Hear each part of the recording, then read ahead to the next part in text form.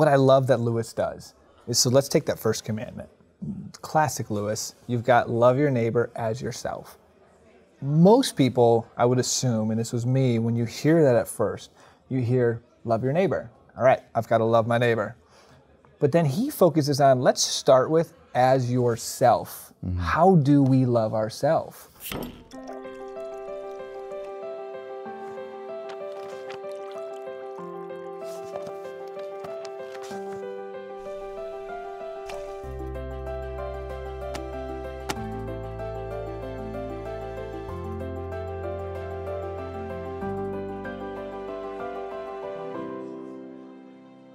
So you and I have spoken quite a bit about love. We've mentioned it a bunch. But what actually is it? Well, it is important to ask this question because you look at songs like the Beatles where you hear love is everything. Oh yeah, love is all you need. Love is also a many splendid thing. I think of the famous, in the New Testament, love is patient, love is kind, as Paul says. That we hear at every single wedding. For good reason. It's a good passage, but people need to pick another one. Is it just because it's overused? Is that why you don't like it? Yeah, it's just, you're looking through the order of service and it's like, oh, 1 Corinthians 13, what a surprise. There's a reason it's chosen. It's a very beautiful passage. Sure, but it's an important thing to define because the 2 greatest commandments we have are love the Lord God with all your heart, soul, mind, and strength, and love your neighbor as yourself.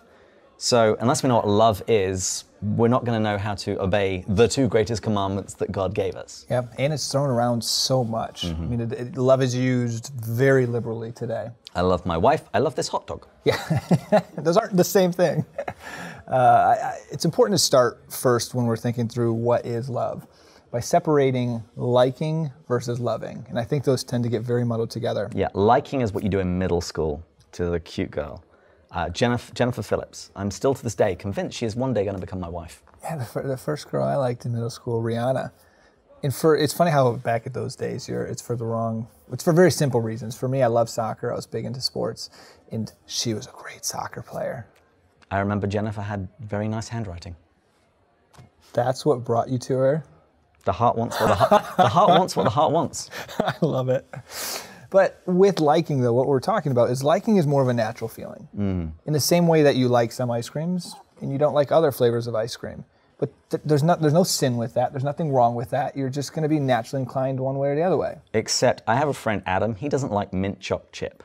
I think that's some kind of heresy. Yeah, that's terrible. Who doesn't like mint chocolate chip? Loving, though, is very different. It's an act of will.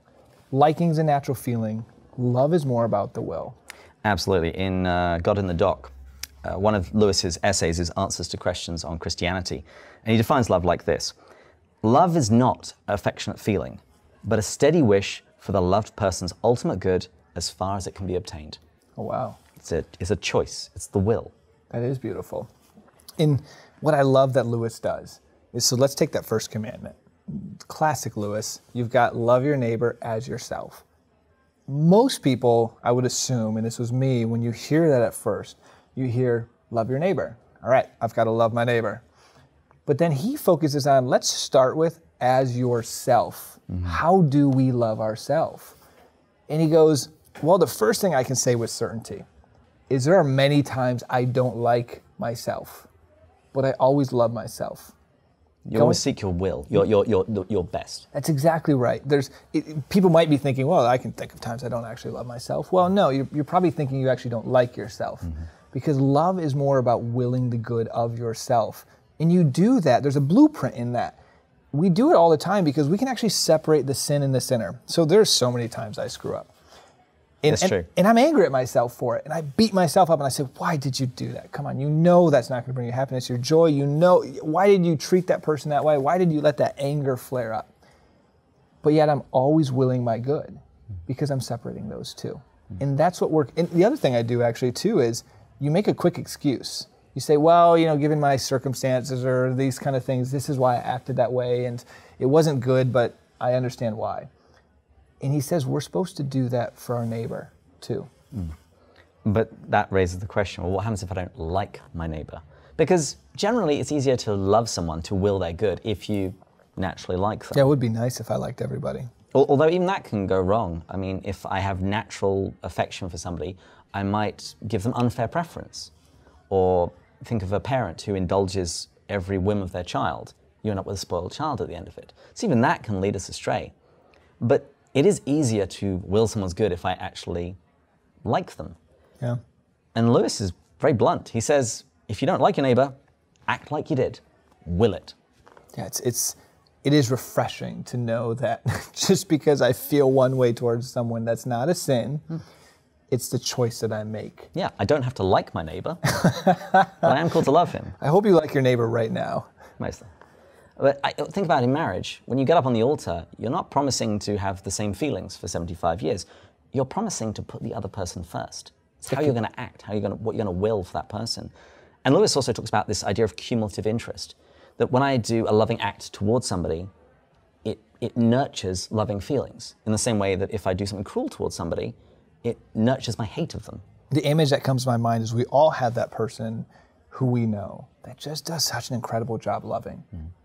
And you wish you could be like that. But here's the answer. It doesn't happen overnight. Every day you make a choice to will the good of the other, and it becomes easier and easier. And you probably also like that person more and more. You'll find that those two will probably go hand in hand, actually. And the same thing happens with God. So going to the greatest commandment of all, love God with all your heart, mind, strength, and soul.